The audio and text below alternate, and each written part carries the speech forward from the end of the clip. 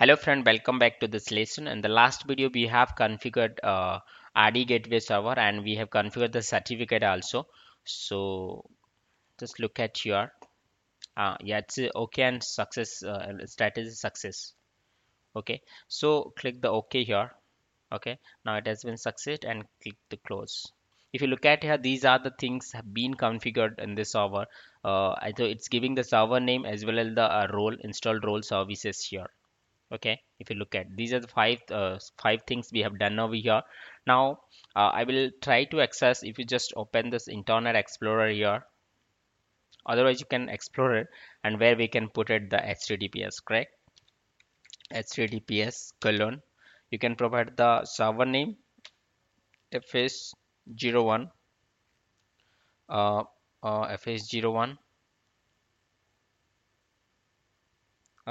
.mylab.com, correct, and click the type the slash and you can like rd okay, the center. It's explore Internet Explorer. Yeah,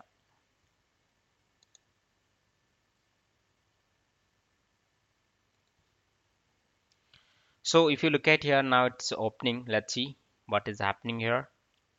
If we have configured properly, definitely it will open without any error.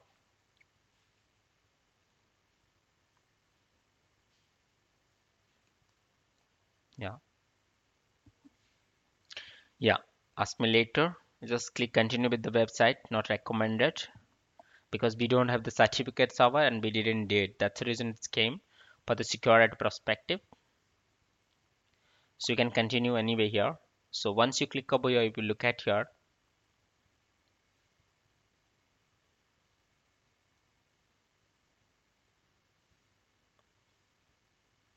yeah, so it is came now. If you're like you need to give username password, it's mylab hyphen administrator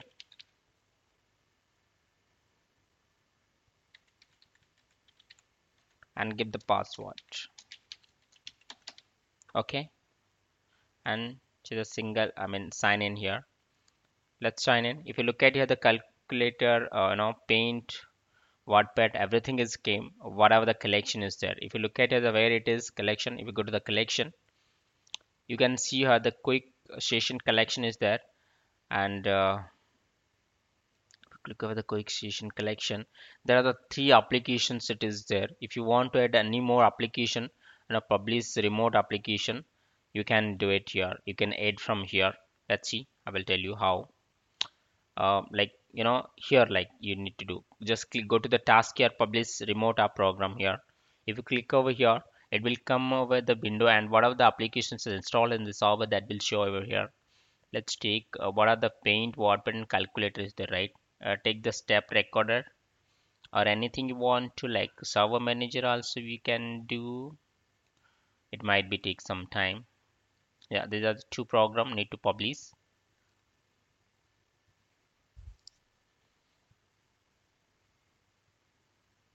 So this is how you can add the application also,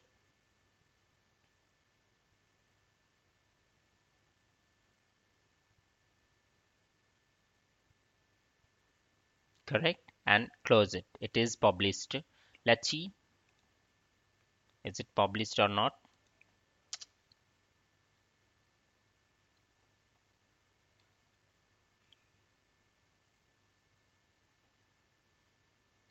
And as well as what we will do here, like sorry, uh, in the same server, right? Just minimize. Yeah, if you look at here, these are the scheme, right? This is the application scheme, correct? So your body will do is just public, publish here the application. What are the application you needed? So that will come over by the this access, web access, RE web access. Okay, this is the how we can virtualize our application. Remotely we can use the application and take the remote desktop connection also. And for the here, like how you will do it. Um, in the collection, if you go to the task, create session collection here, create You can provide the name like RDP. Next, like you need to search the computer here, like nothing is showing here, right? REP session host, but if it is there then you can add the computer here, but as of now it's not there, anything is not there, so I don't require.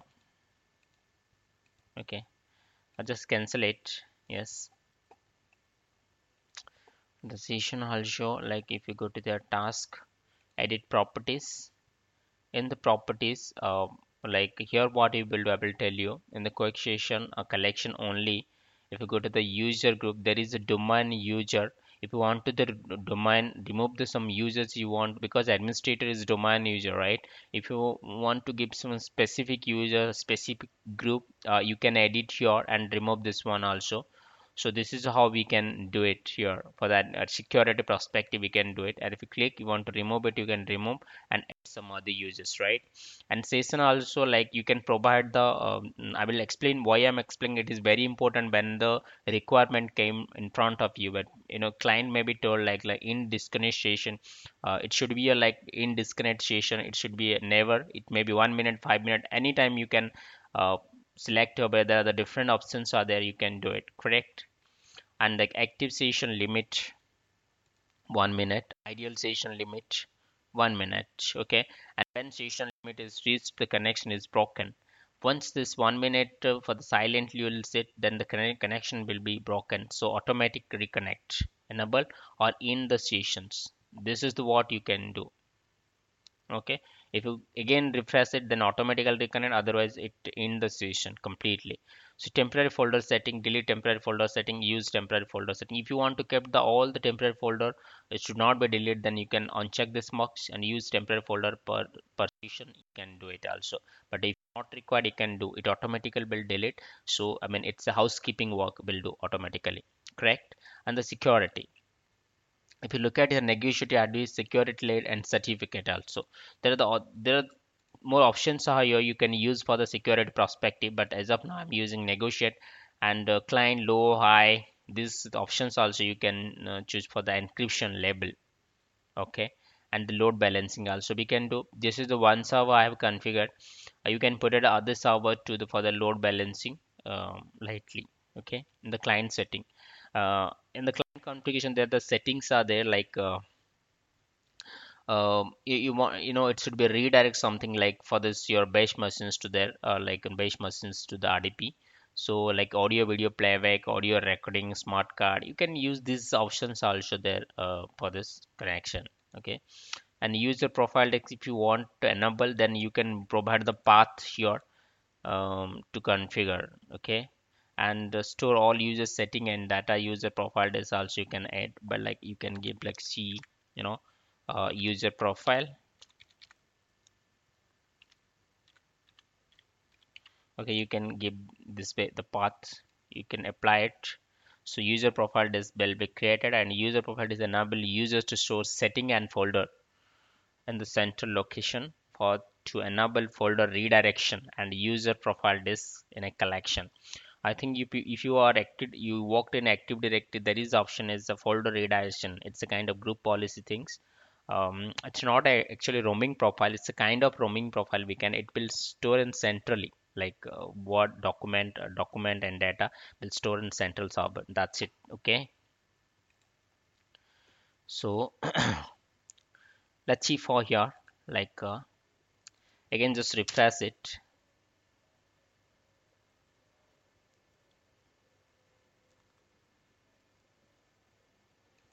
sign out, and if you log in here. Yeah, same thing came, but like we have setting some like if you set in ideally for 1 minute, then it can be a disconnect. Yes, that will be happen over here also.